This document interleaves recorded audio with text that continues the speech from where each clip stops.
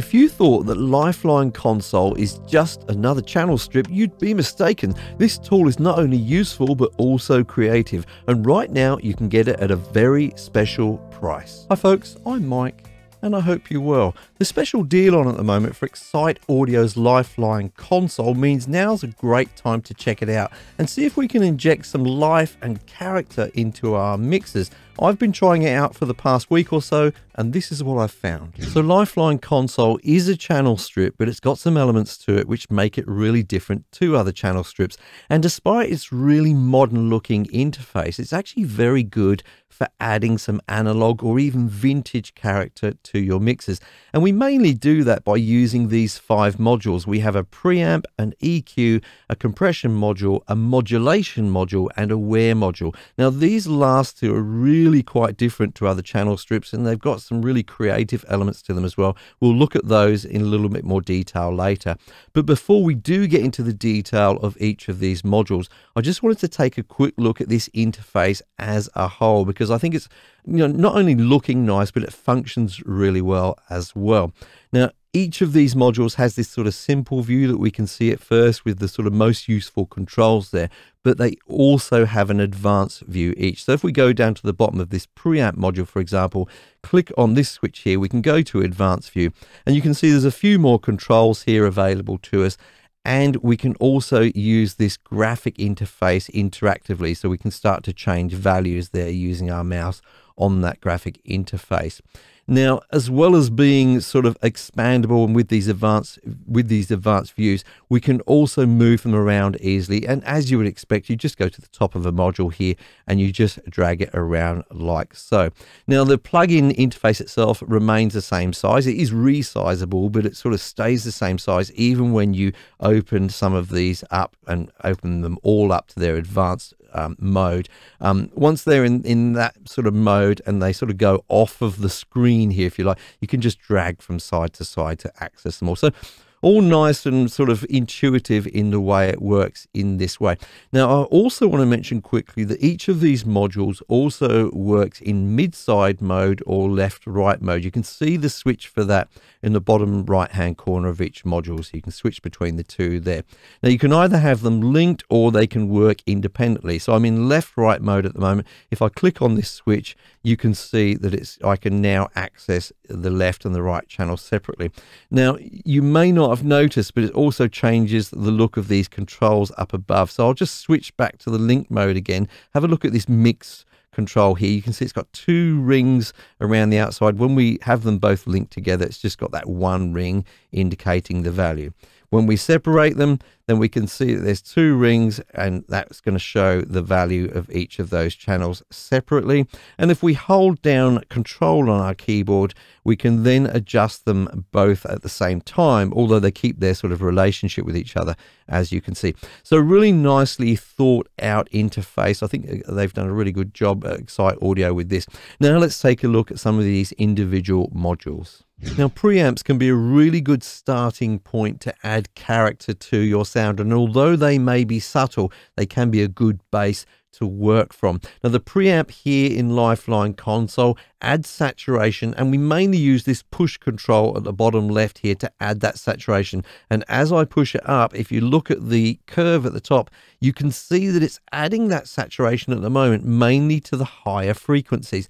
And that's because we have this set to bright up here. Now, we actually have 3 different modes that we can work with.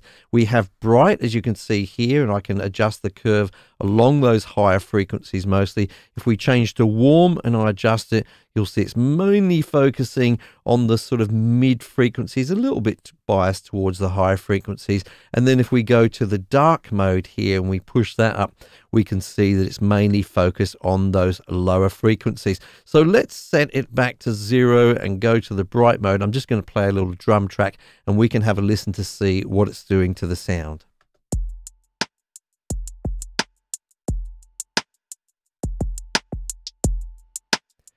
Now, you probably mostly heard a difference there on this bright mode as I pushed it right up to the top. So let's add a little bit of drive here so that we can really hear it a lot more clearly.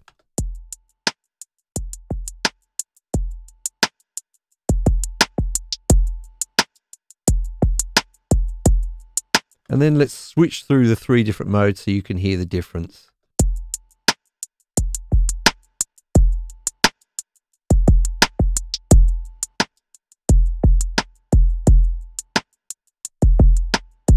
Now, as well as the 3 different sort of basic modes, we can also make changes, you know, with our mouse up here to these curves. That we can also use things like this Q control here, the shape control, etc. Just to adjust that shape, although it will maintain that sort of emphasis depending on its mode. Now, a really cool feature of this is that we do use this push control to add more saturation, but we also have this pull control. Now, this assists in volume matching. As some of you may be aware, sometimes when we're using different plugins and effects, as a byproduct, we can increase the sort of volume of everything. It makes things sound better just because they're a little bit louder. We don't really want that. We just want to hear the effect mostly. So what we can do if we use a combination of these push and pull controls is do some volume matching so that we're only hearing the saturation. It's not just sort of getting louder. And you can link those two together. So if you've got your push control all the way down the bottom, you link them. As we push, we also are pulling as well. As I say, a good volume matching feature there. Now, the EQ probably works exactly as you would expect it to. It's a 4-band EQ, and with each of the 4 bands, we have some controls down below to adjust them. Also, in the graphic display, we can adjust these with our mouse. So we can obviously drag an EQ band up and down to increase or decrease the gain, or from left to right to change the frequency. And if we use our scroll wheel, then we can adjust the Q as well. Now, the difference with this EQ module is that we have 3 different modes. First of all, we're in the game mode at the moment. That means it's just a clean EQ, just functioning purely as an EQ. If we then go to the vintage mode, then we add some saturation along the curve. And then when we go to the dirty mode, it's a little bit more full on. We can really sort of distort things along this curve. So I'm just going to play this track and go through the 3 modes and let you see if you can hear the difference. Now, I will warn you that it is fairly subtle still, so I do advise wearing decent headphones or a good pair of studio monitors. But hopefully, especially with the dirty mode, you'll hear that difference.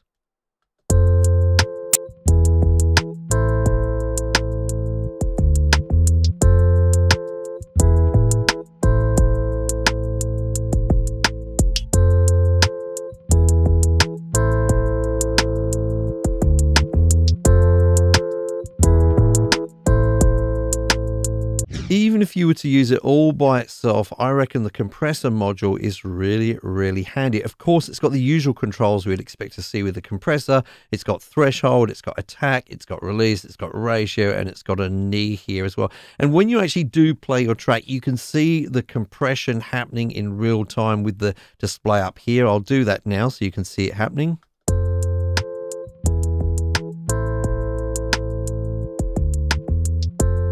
So as well as that basic functionality, we also have the 3 different modes that we're used to seeing in other modules here. We've got analog mode, we've got transparent, and we've got variable, slightly different algorithms there. And there's some additional controls which I think are really handy that you don't see on all compressors. First of all, I like this frequency cut here. I especially like to cut out some of the lower frequencies when I've got compression on a bus like this, because sometimes those low frequency instruments will cause the compressor to kick in when you don't always want it to for the rest of the mix. So handy to be able to adjust that for me. And I really like this makeup feature here. So this is a makeup gain. So for those of you who don't know, primarily a compressor is going to reduce the volume. It's going to respond to the signal and reduce the volume. But often we then want to increase it again. So we use makeup gain for that. Now, if I switch this compressor off and have a listen to the track before we did any compression and then switch it on again,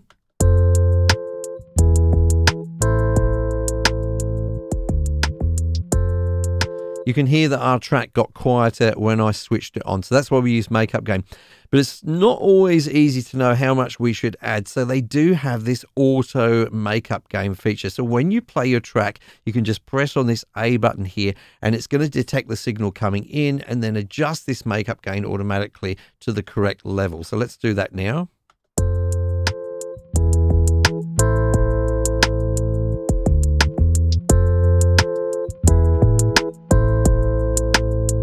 And if you just hold your mouse in as I did, then it will just keep analyzing it so it's more and more accurate. So this way we're able to add the compression but to do that volume matching again, if you like. We're able to make sure that the signal is still at the same volume when it's coming out, but we may be able to add just a little bit more punch or something like that without actually making it louder. So these three modules that we've just taken a look at are reasonably similar to the kind of modules you may see in other channel strips.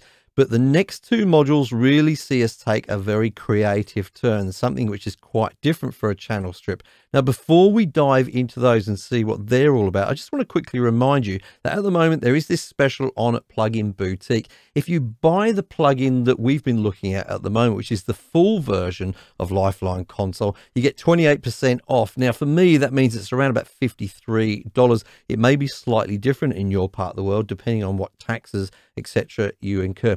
You can also get it as a part of a bundle, the Lifeline bundle, where it comes with Lifeline Expanse, 28% off there.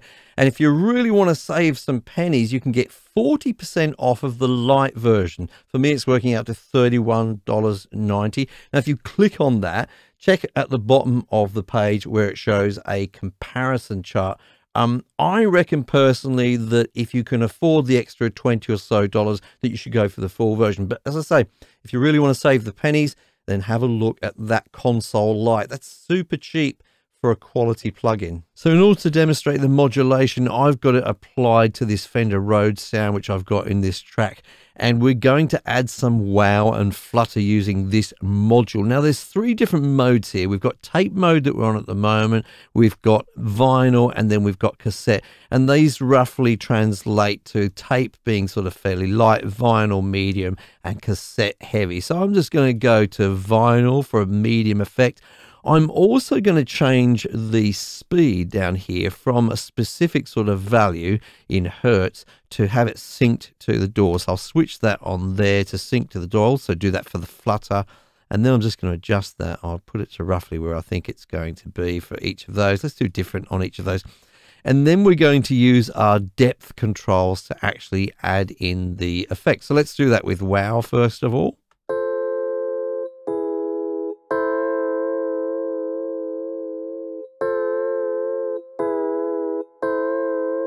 So you can hear that's changing the pitch of that there as we're going along. It's fairly extreme at the moment. I'm just doing it extreme so you can hear it clearly. Let's do some flutter as well.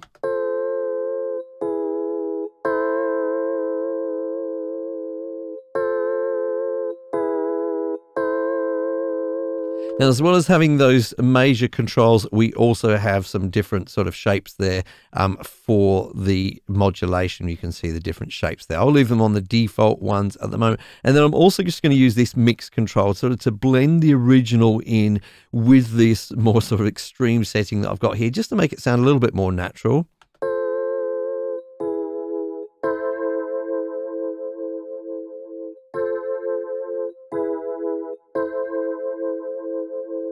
Okay, and let's hear that in the context of the track.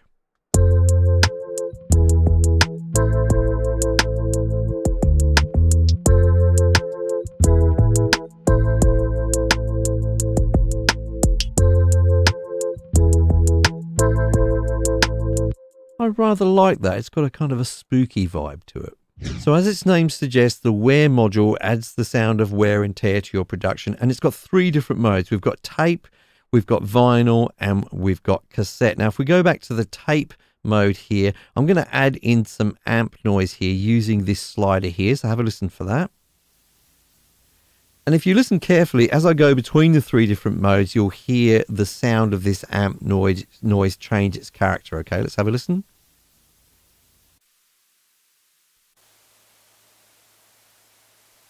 So we've got those three different modes. The character changes with these sounds, and we don't just have the amp noise, we also have some hum, we have mechanical noises, and then we have dust as well. And we can blend all of those four together to sort of craft our own specific noise. And then we can adjust the overall volume of that with this noise knob over here, okay? Now, we're in constant mode at the moment. You can see that down the bottom where it says constant, which means that that noise is going to be going all the time, regardless of what's happening with the music. We'll have a listen to that.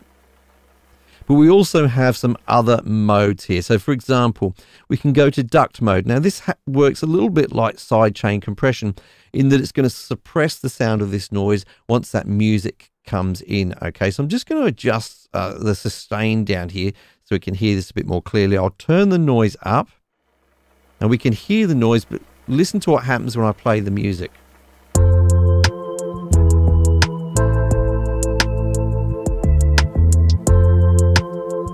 Now, as with all of these controls, I'm using them in a reasonably sort of extreme way so you can hear what's going on. You'd probably use it a little bit more subtly like that, but useful for keeping that noise out of the way of the music when you want to.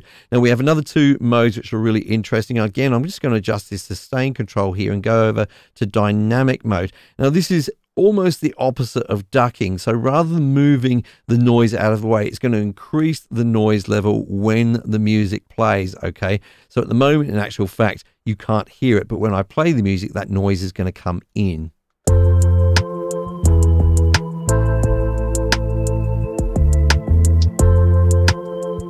So you can actually use this really creatively at times. And even more sort of useful creatively, I reckon, is the trigger mode over here. This is a little bit like dynamic, except we're never going to hear the original music. We're only going to hear the noise coming in, but it's going to be triggered by the music. So let's have a listen to that.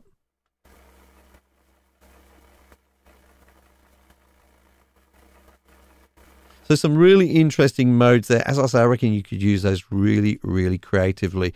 The other tab that we have in this module is the age tab. Let's go over to that. Now we have two different things that we can add in here. There's artifacts on the left and then there's dropouts on the right. Both of these get added with these gain controls that you can see here, and we can also control their speed either specifically down here with the speed control, or we can sync them to our DAW a bit like some of our other modules there. So I'll sync both of these and I'll start off by adding in some artifacts. I'll push the gain up here, add the age up here, and let's play our music.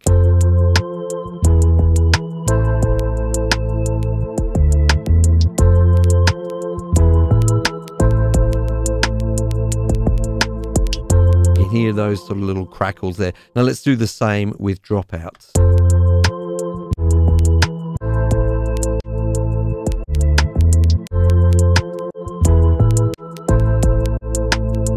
So again, there's sort of fairly extreme examples there. You probably may want to use them more subtly in your productions, but a really interesting approach to this. I've seen a number of different plugins which have these sort of wear and tear type sounds. I haven't seen anything that does it in quite this way, where you can get really, really creative with the way that you add these effects. Now, as well as those modules, we also have some controls on the right hand side over here. We have this triangle control here, so we can go between the dry signal, a clean sound, and a vintage sound. We also have this warm control here, which sort of enhances the low frequencies, and shine, which enhances some of the high frequencies. So I'm just going to play the track here. I'm going to play with all of these three controls just to get it where I want it.